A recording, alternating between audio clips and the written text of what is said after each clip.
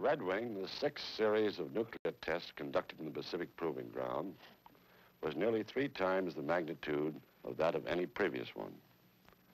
The purpose of Redwing was twofold: to test 17 experimental weapons and devices, to conduct some 43 weapons effects tests and diagnostic measurements associated with the 17 shots.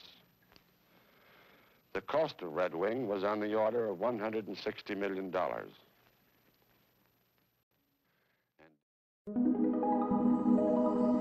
Tewa was the final shot at Bikini Atoll during Operation Redwing. The Bassoon Prime device was a dirty variant of the Zuni device. It was a 3-stage design, the first of its kind produced in the United States. The device itself measured 39 inches in diameter, 135.5 inches long, and weighed 15,735 pounds.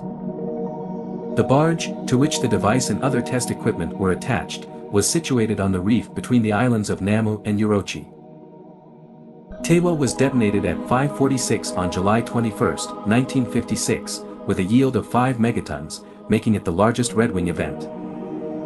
The cloud reached a height of 90,000 feet, with a base of 30,000 feet. The cloud proceeded west toward Eniwetok, with the exception of the lowest half, which drifted east. A crater of 4,000 feet in diameter and 129 feet in depth had been blasted into the reef. Tewa had the largest known fission yield of any thermonuclear test conducted by the United States, accounting for 87% of the overall output.